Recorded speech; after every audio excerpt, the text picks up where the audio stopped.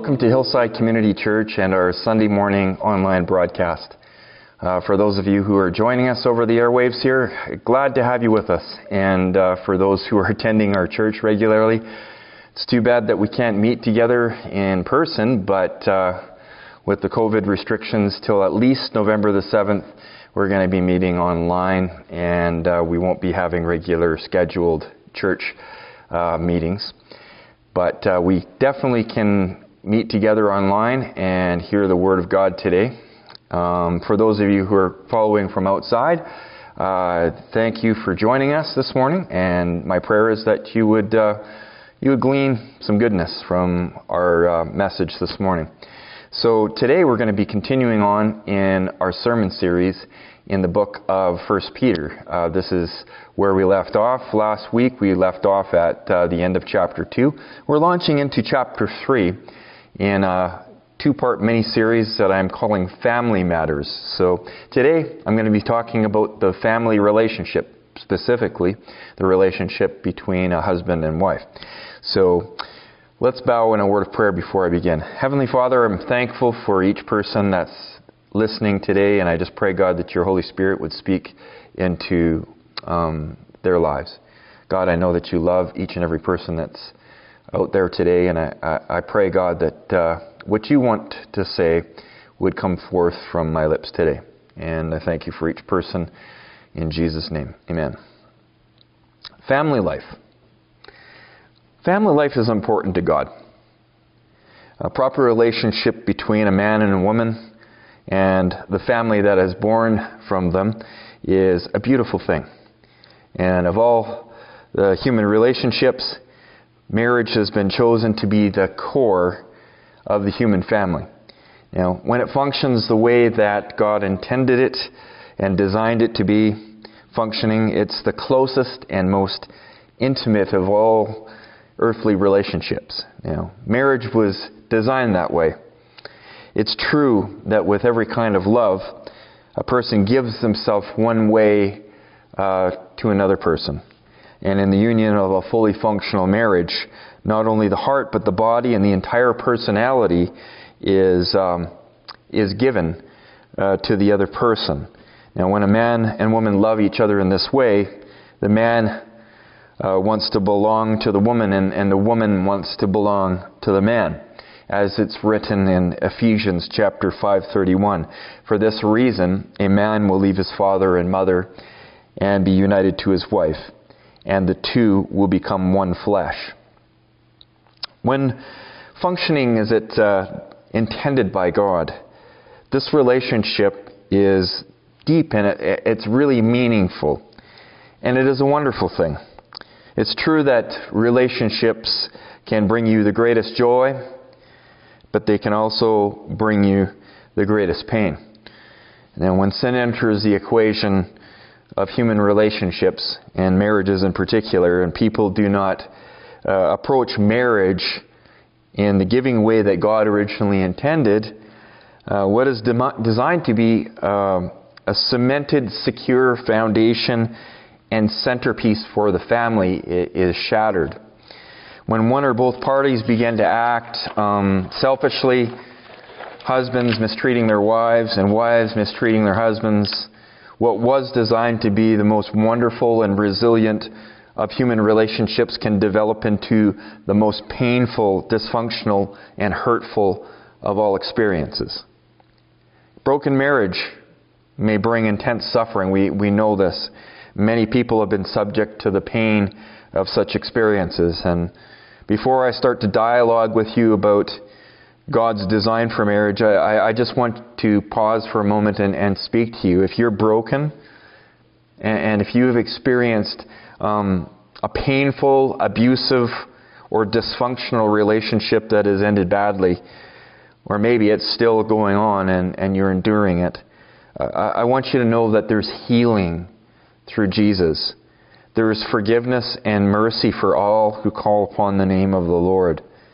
And even though scars may remain, there is hope for the future. And God's grace, His healing, forgiveness, and restoration are very real. And Jesus offers this healing and restoration freely. So if you're presently involved in a pain-filled relationship, or you've ended a pain-filled relationship and you don't know how that you can go on, I want you to know that there's hope for you. And there's promises in God's Word that are for you.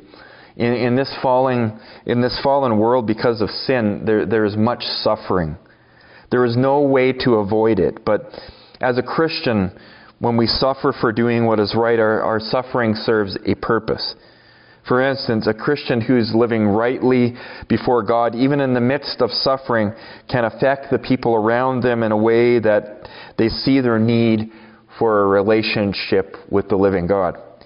Now, there's instructions here in 1 Peter for every married Christian, whether your marriage is good and intimate or distant and strained, whether your spouse is an unbeliever or a committed believer.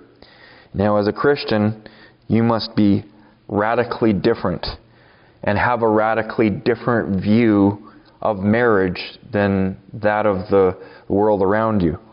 Now, your marriage is not primarily a vehicle for personal affirmation, self-fulfillment, or even happiness. Peter suggests that one of the things that marriage can be is marriage can actually become a platform for introducing a spouse to Jesus. Don't misunderstand me. There's nothing wrong with affirmation, fulfillment, and happiness as far as they go, but that's now not how the Christian fundamentally sees his or her marriage. Instead, you see your marriage, good or difficult, as one of the most important places where you live out your faith in Jesus Christ. It's in marriage that your faith becomes refined and results in praise, glory, and honor when Jesus is revealed. Let me put it this way. Peter says in chapter 2, verse 11, that as Christians, we're strangers and exiles in this broken and godless world. And I talked some about that last week, but we are called by the Lord to look at our lives in terms of God's glory and the gospel of the Lord Jesus Christ and eternal life in Jesus that is to come. This heavenly paradigm includes how we look at marriage and the family relationship in the present. Please let me explain. In 1 Peter chapter 2, Peter wrote specifically about how Christians displaying the proper attitudes towards civil authorities of various kinds can shine the light of Jesus into the darkness and influence people positively, pointing them to the hope that we have in Christ. In 1 Peter 3, Peter then next moves on to speak with people in the same context on a domestic level. So in chapter 2, he speaks in this civil level, and in chapter 3, he speaks in a domestic level. Peter starts off addressing married women. This is where he's going to start. Now, I'm going to be talking to married women today primarily, but husbands, you are part 2, so you get to hear what God has to say in part 2. But this is for everybody. But primarily, Peter here addresses the married ladies. Likewise, he says in 1 Peter chapter 3, verses 1 and 2, likewise, wives, be subject to your own husbands, so that even if some do not obey the word, they may be won without a word by the conduct of their wives, when they see your respectful and pure conduct. So the Apostle Peter speaks with full knowledge of the implications of a Christian person in marriage, suggesting to them that if they carry themselves, that is, in line with what is pleasing to God domestically, they will deeply influence their own family relationships, so that the other person in the relationship will see their need for a relationship with Jesus Christ. So in this context, Peter says, wives, submit yourselves or subject yourselves to your husband's authority. If we're all honest, for those of us who are married, we have a lot of learning to do when it comes to how we're supposed to respond to one another as men and women, as husbands and wives. For those who are not yet married, you may do well to pay attention, close attention, to the principles of this passage as well. After reading chapter 3, verse 1, I think we need to clarify in verse 1 what being subject to or submissive in the context of a lady being submissive to her husband, what it actually means. Firstly, I must say that wives being subject to your own husbands does not say that women need to be subject to all men, but when a woman enters into a marriage covenant, there is a type of leadership hierarchy in that relationship which comes into effect with her own husband. And this is God's idea. In addition to this, being subject to your husband does not mean you have to agree with everything he says, as if you can't speak or think for yourself. You do not check off your brain at the altar in the wedding ceremony. Verse 1 is clear that Peter is speaking to some women whose husbands are not believers. These ladies definitely have a different opinion about God. Their worldview is different than that of their husbands, and that's the most important thing in the world, but they have a different worldview. So Peter cannot be suggesting in this case that women who are subject to their husbands' authority must agree with everything that their husbands believe to be true. Otherwise, it wouldn't have been worded that way. As well as evidenced by the same verse, being subject to a husband does not mean not putting effort into changing the mind of the husband on things. It's clear that through her demeanor that she is to attempt to change his mind on things. So it also doesn't mean that a wife should put the will of her husband ahead of the will of Christ, and it does not mean that the wife gets her primary spiritual strength through her husband. So if you look at this passage, you see these principles in it. So bear with me as we struggle through this passage of Scripture together. Some of this has been taken wrongly. But I tell you, this is worth the struggle, because our spouses and our prayers depend, and our families, the health of our children, depend on proper thinking concerning marriage. This context in this passage, in context, deals with a world. Now we look back at Peter, a world that was just starting to emerge as a Christian society.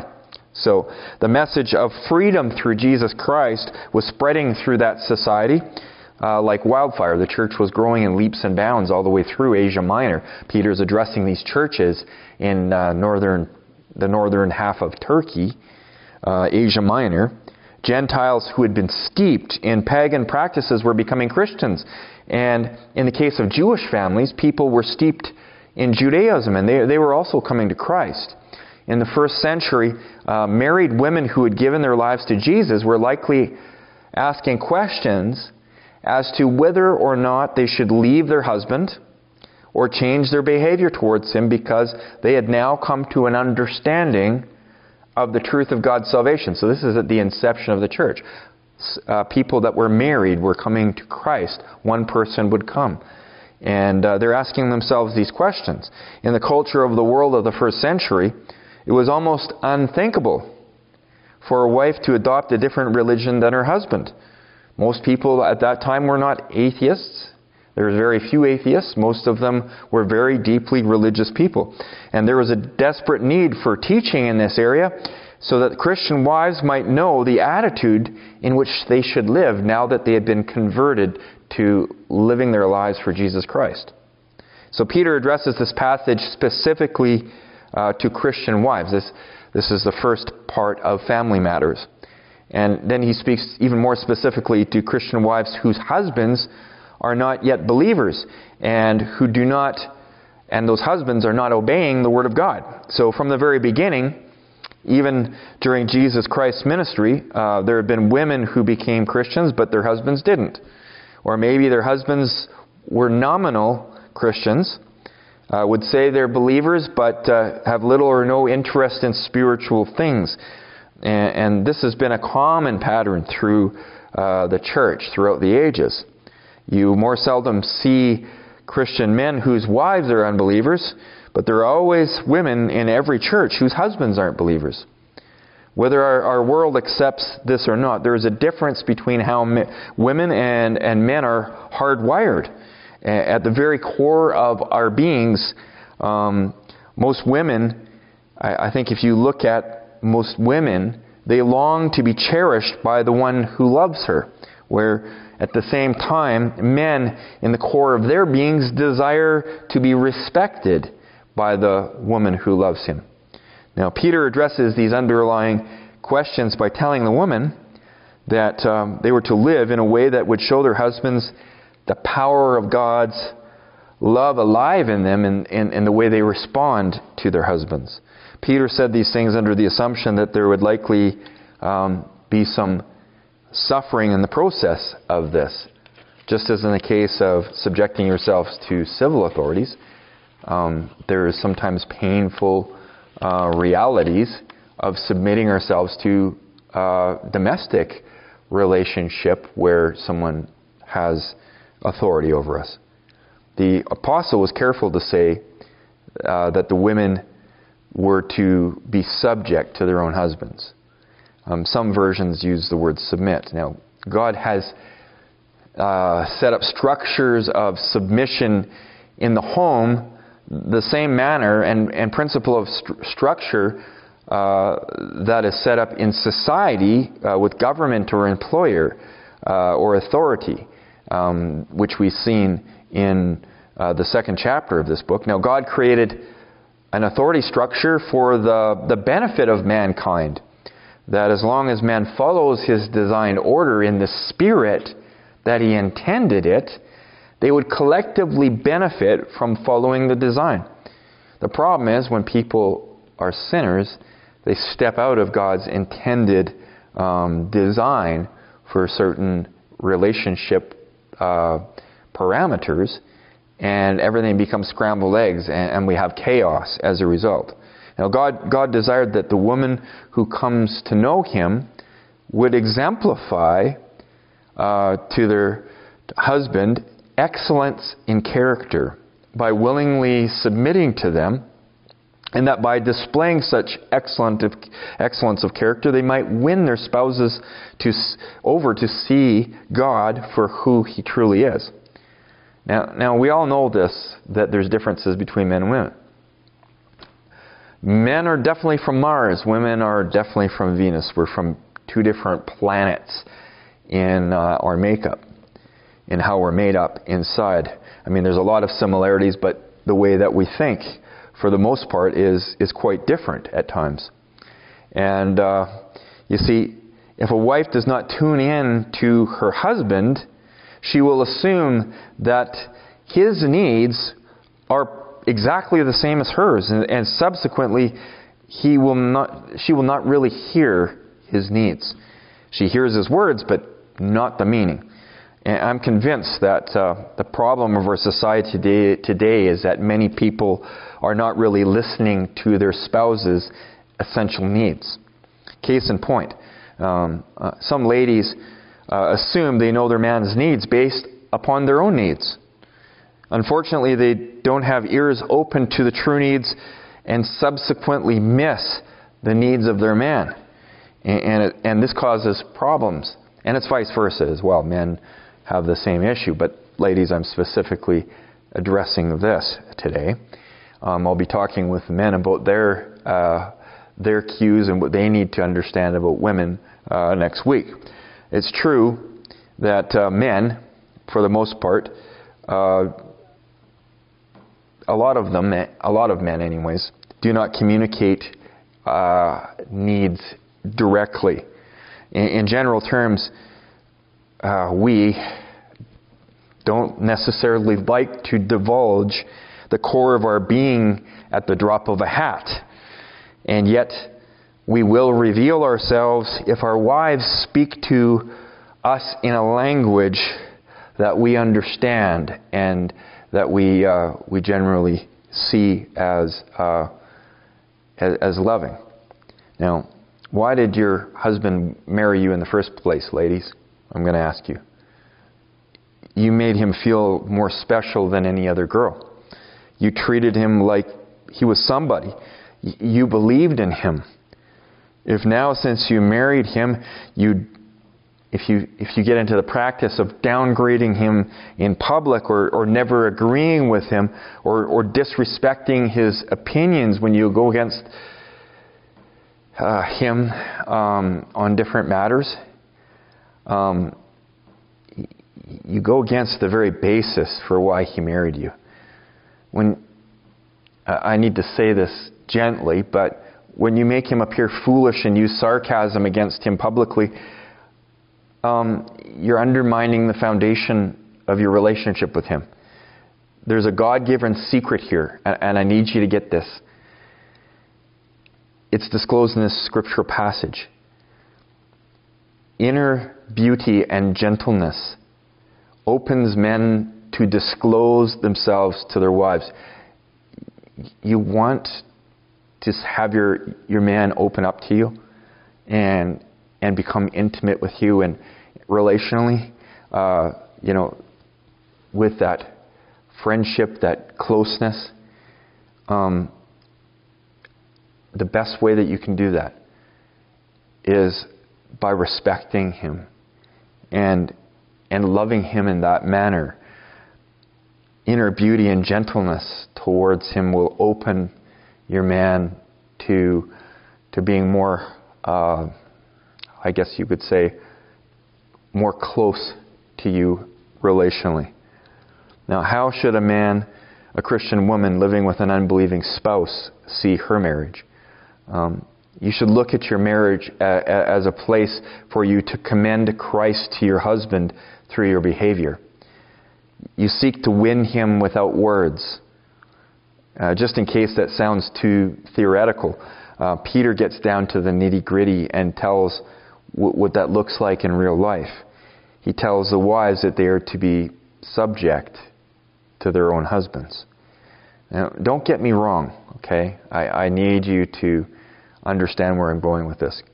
Galatians 3:28 paints a very clear picture of how God views people. It shows us that there's no hierarchy of importance in the kingdom of God. Okay, we're not talking about hierarchy of importance. We're talking hierarchy of position, of decision making, of leadership. Because there is no hierarchy of importance in the kingdom of God. There is neither Jew nor Gentile, neither slave nor free, nor is there male and female, for you are all one in Christ Jesus. This being said, there's a social order. And the reason why there's a social order is because it's necessary to function properly in society to have that order. The reason we submit to authority as Christians is because we live under God and under Christ. And all human authority, good or bad, was put here by God. Now, this isn't the way that people naturally think. We naturally push back. We naturally resist authority. In our flesh, we resist it. But as a new creation in Jesus Christ, we are to submit to human authority because we are free to do so in Christ.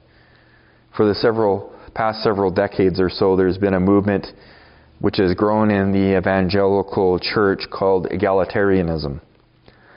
Egalitarianism argues that there is no submission, there's no authority in marriage. And you can find books and articles written by people from Christian colleges, different seminary degrees, and some churches take this view as well. But the arguments that are presented by egalitarianism, I don't believe they measure up and hold up to what the Bible says. they have to go through all kinds of interpretive gymnastics, I guess you might say, to explain away this plain teaching in Scripture. In plain language, here it is. Submission, or being subject to. The Greek word for submission in this case is derived out of a military context, and just so that you're aware, I've got some experience with paramilitary structure because, of course, before I became a pastor, I was a policeman, and in fact, I still am one day a week. But this word submission has the sense of rank and authority. It means to yield the ground of personal interest to another out of respect for the position that they have been granted. And usage upon usage throughout the Bible, this is the only meaning that makes sense. Jesus, God the Son, submits to the Father.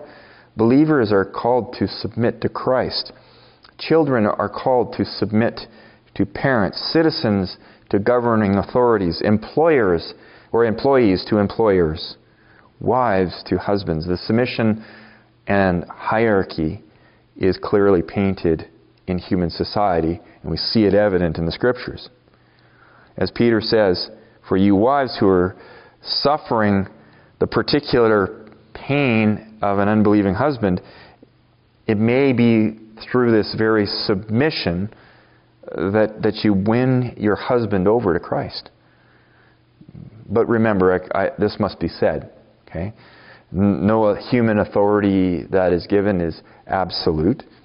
You never submit when commanded to do what God forbids, or if the one in authority forbids another to do what God commands, you are free to resist that behavior. Wives in that situation are obliged to obey God rather than their husband. This includes fleeing from physical abuse and or calling the police to intervene to preserve your safety or the safety of your children when there's evil behavior. God commands us to preserve life, and the power of the state is to be used as something to keep societal evil in check. In most cases, what does submission to authority mean? It doesn't mean subjection to that without dialogue. It means after you speak your mind, however, you state your case. You respectfully and graciously give the person in authority the deciding vote. In matters big and small, you submit to the authority established by God because your Lord is Jesus Christ, I should say, and you want to do all that you can to make Him known. Submission in marriage follows the same principles as the other spheres of living. If we want to be effective ambassadors for Christ in any sphere of our lives, we must follow God's design. Whenever we submit to God's appointed authority as our obligation before God, we're acting in a way that is pleasing to Him. We must understand this. This is the best way to live. Unless, of course, the appointed authority directs us to sin. In that case, it's right that we say no to human authority and obey God rather than the authority. Peter continues his dialogue towards ladies, and he goes on to say in verses 3 and 4, do not let your adorning be external, the braiding of hair and the putting on of gold jewelry or the clothing that you wear, but let your adorning be the hidden person of the heart with the imperishable beauty of a gentle and quiet spirit, which in God's sight is very precious. You see, the true value of a Christian is not superficial, and this is true in the case of married ladies as well. This particular scripture has often been taken out of context. Peter is not saying that it's wrong for women to adorn themselves with a nice hairstyle or jewelry or clothing. Now, in the past, in Christian circles, this teaching has become legalism and bondage, and the intention was missed, where ladies purposely try to make themselves look plain and unattractive on the outside, thinking that this was the emphasis of this teaching of Scripture, and that somehow plainness is pleasing to God. Have you ever seen a documentary, for instance, on birds of paradise? How colorful, how wonderful God created them to be, and just the splendor of how they look. Look at an alpine meadow filled with flowers, with the panorama of snow-capped mountains in the background. How beautiful it is, or the songbirds and their intricate singing, and how wonderful that is. Now, Peter's not saying that ladies should make themselves outwardly plain and physically unattractive, but what he is emphasizing, what he's saying, is that they should not be placing their primary emphasis on outward beauty. For this is how the holy women who hoped in God used to adorn themselves, he says in verse 5, by submitting to their own husbands. Verse 6 says, as Sarah obeyed Abraham, calling him Lord, and you are her children if you do good and do not fear anything that is frightening. In other words, Peter exhorts the wives in his audience to be confident in God like the godly women of the Scriptures. Sarah is exemplified in the case. Now, in a patriarchal culture, some of the women of old culture called their husbands Lord. I should say that is a small L Lord, while Jesus Christ is large L Lord. And it's like saying Lord, and the husband would call his wife Milady. Now, this is not to say that my wife Ginia is to call me Lord, or that you're to call your husband Lord. This is absolutely not culturally acceptable or appropriate. What it is saying is that the women of old had self-control. They showed respect for the authority structure of leadership that God established in the social order. And God desires the same for us today. As an example, much the same way as a policeman, I choose to subject myself to the culture of authority in the RCMP organization. It's true, and I'm going to bring this up, that I'm the same age as many officers in the RCMP that are my superiors in rank.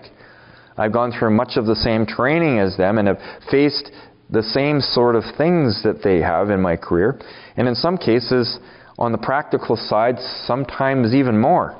I recognize that many officers are not better than me as a policeman, nor do they have more experience than me in certain areas, but they do hold a superior position of rank.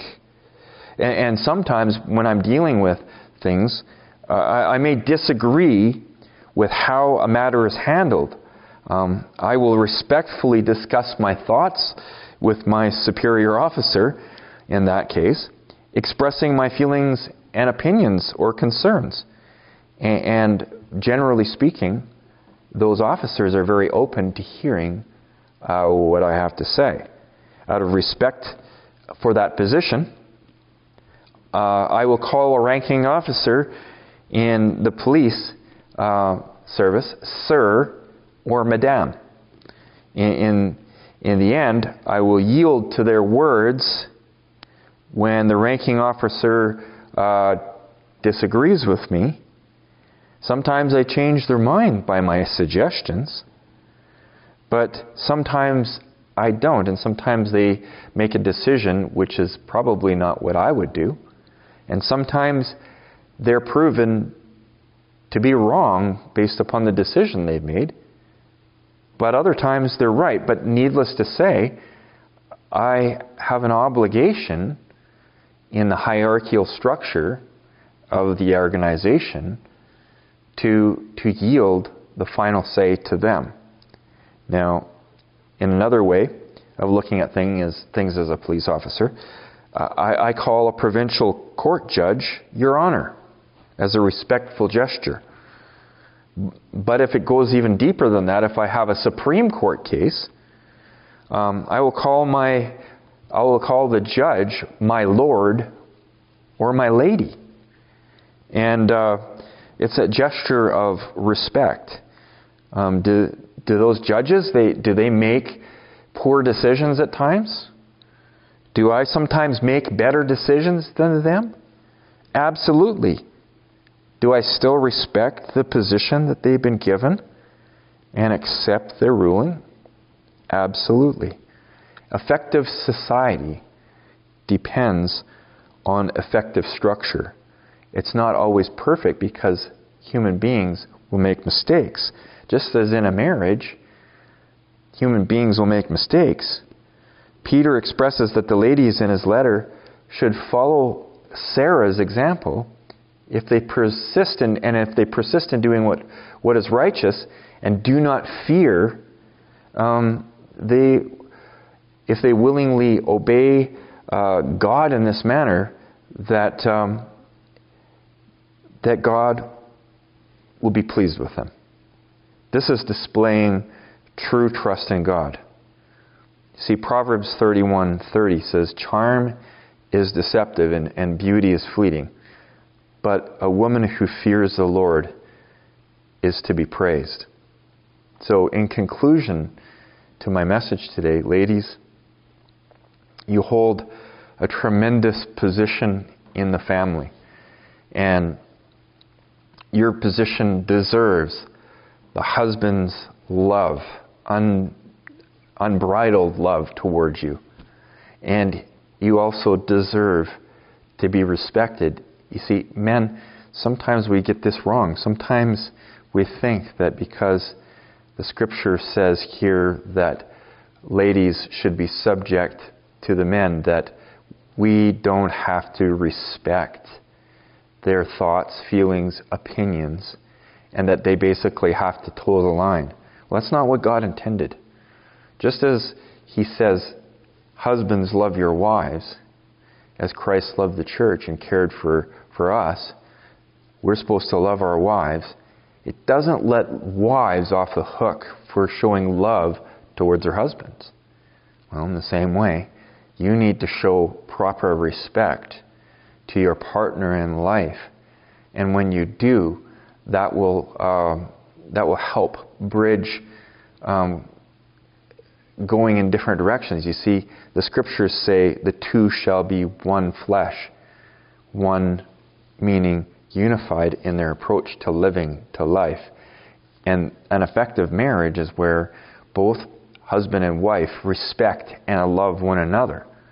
Now, if I am a wife and my husband's difficult, at the end, you see, he's going to have to answer to God.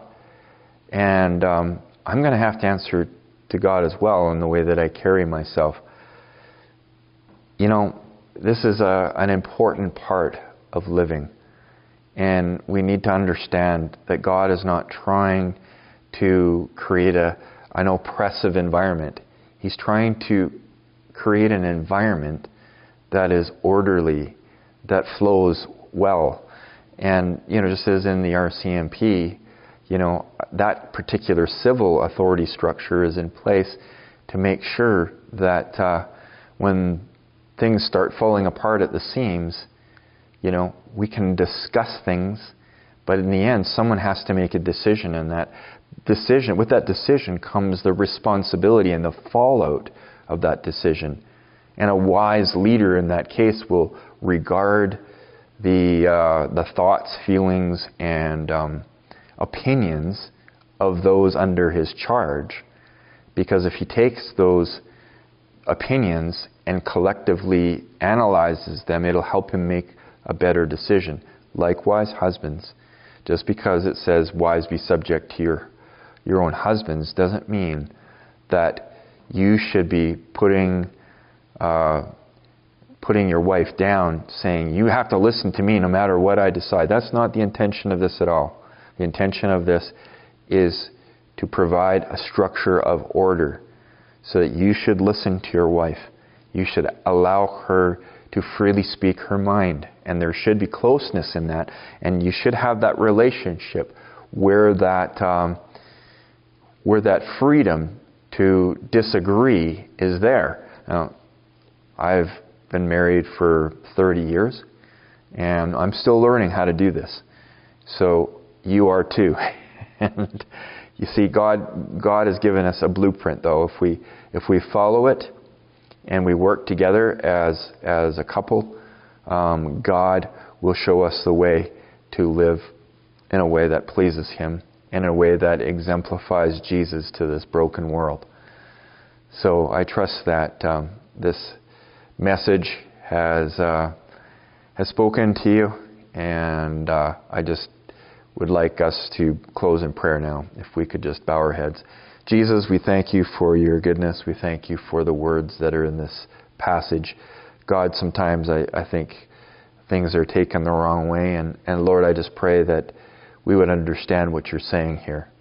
God, that we would leave this place today feeling that we understand your word a little bit more clearly. And God, I just pray for the marriages out there, Father, that you give wisdom to both husbands and wives, and that they would live in a way that's pleasing to you. And God, that you would reach out into this dark world through our family relationships, and that people would see the example of faith, love, and purity that you call us to, and that we would shine bright like stars in the universe in the darkness of this broken world. We would be a banner of functionality in a place that is so filled with brokenness, hurt, pain, dysfunction. God, the Christian family is a place of refuge. And I pray that we would shine our light so that men would see our good works and glorify you in heaven. In Jesus' name, I pray all these things. Amen. God bless you. Have a wonderful Sunday afternoon.